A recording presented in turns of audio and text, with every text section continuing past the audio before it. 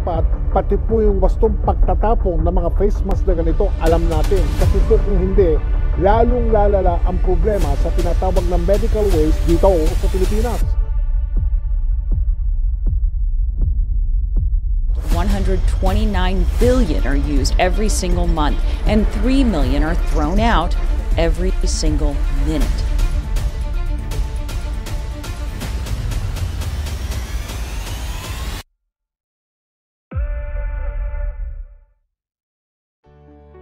Greetings of peace to everyone.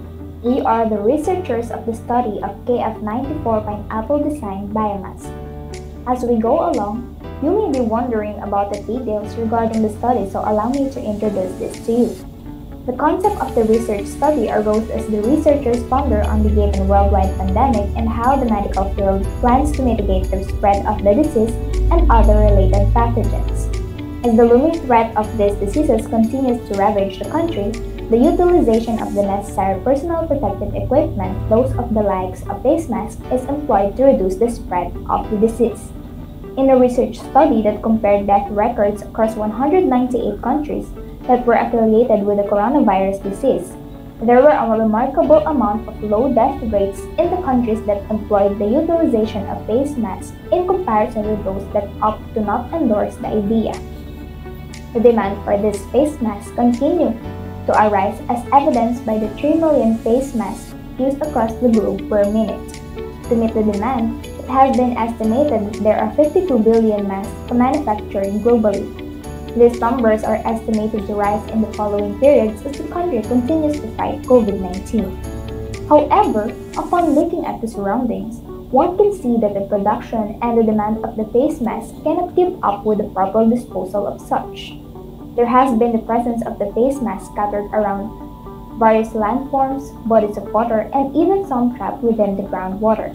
Upon searching for related statistics on the matter, there have been studies such as KF94 2020 that have put into perspective the fact that the Philippines has produced an average of 10,000 kilograms of infectious waste every single month following August 2020. The issue continues to develop, however, various government sectors and their initiatives to solve the dilemma fell on deaf ears. As the talks of these issues are not thoroughly discussed within the country, alternatives to diminish the risk provided by the harms of the improper disposal methods of these masks have been realized. This is due in part to the effects of such on the environment and the people within it. As the researchers further study these alternatives, the researchers aim to improve the disposal methods of the biomass within the city of Batangas first and slowly patch our way across Calabarzon and throughout the nation. This leads us to our proposed alternative of the KF94 pineapple design biomask, a mask that could stand by me and stand by you. The production of the biodegradable mask and the disposal method of such will ensure the problems related to the pollution of medical waste as being reduced in a significant manner and ensuring the safety of people and other living things. Our initiative intends to aid in the same way as other biomasks, such as the Pseudo Banana Stem Mask, which was proven to be feasible to other masks present in the market. With this in mind, the developers of the research aligned their study to 4 of the 17 Sustainable Development Goals proposed by the United Nations. Those being good health and well-being, climate action, life below water, and life on land. In the aim to solve the problems related to the biomask, the researchers set out the following 4 objectives for the study. Firstly, to design a biodegradable mask that exhibits the necessary tests set by the Department of Science and Technology, Philippines Textile Research Institute in terms of the layers of the mask and the mask shape.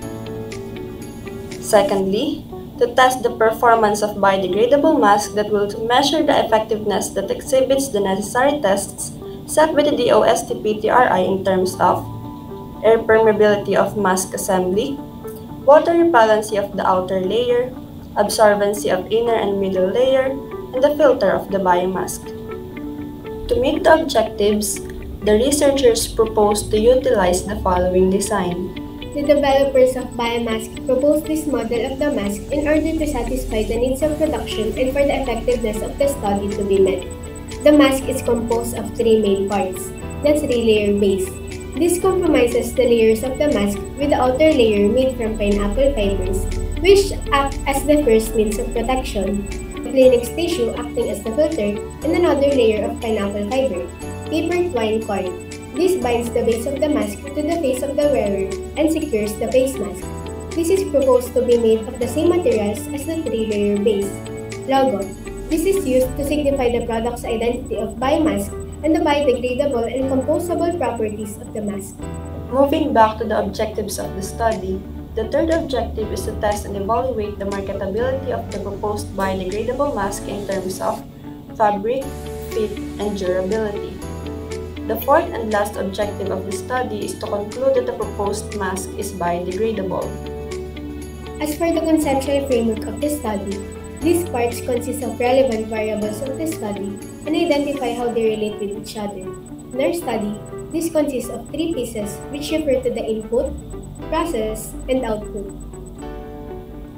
In relation to creating such biomask, the researchers set a few choice parameters with those being: firstly, the biomask will be advertised primarily for commercial use. Therefore, the mask will be opted not to be considered as an option to be used by medical practitioners. But future researchers and developers can make further adjustments that would allow for such. Secondly, the researchers will primarily focus their efforts mainly for the citizens of Batangas and slowly build the foundation of the biomask for other parts of the country. And lastly, the researchers will conduct the following procedures in a limited time period. However, the researchers will ensure that the necessary efforts and procedures will still be conducted, since the researchers perceive that the making of the biomask will be beneficial to various groups of people. The creation of this project will beget a better community, since citizens will have favorable insights on how to promote a safe and secure environment for all. The development of the study will extend its help towards various groups of people, which include health immunocompromised individuals, healthcare personnel, environmental sectors, pineapple farmers and producers, and future researchers. In order to make an effective biomask, the researchers in the study will utilize the following items.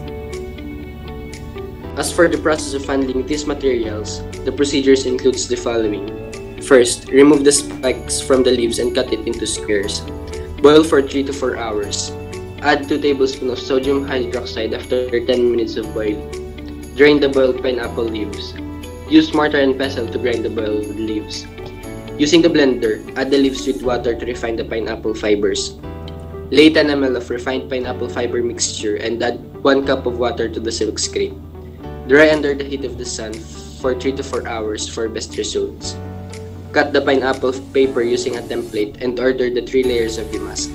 Sew the layers together and add the paper twine as an earloop.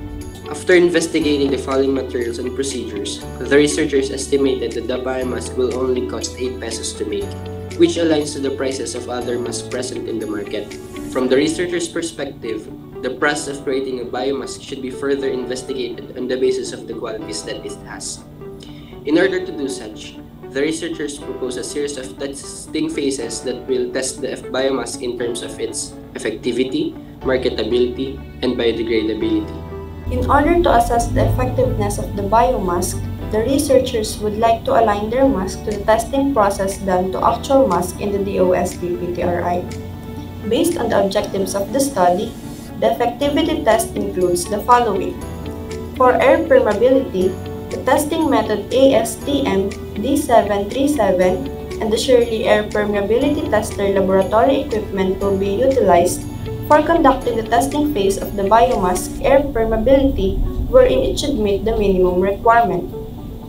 For water repellency, the testing method that will be conducted utilizes the AATCC22 and the laboratory equipment AATCC spray tester, wherein the biomask has to pass the spray test with at least 70 sprays.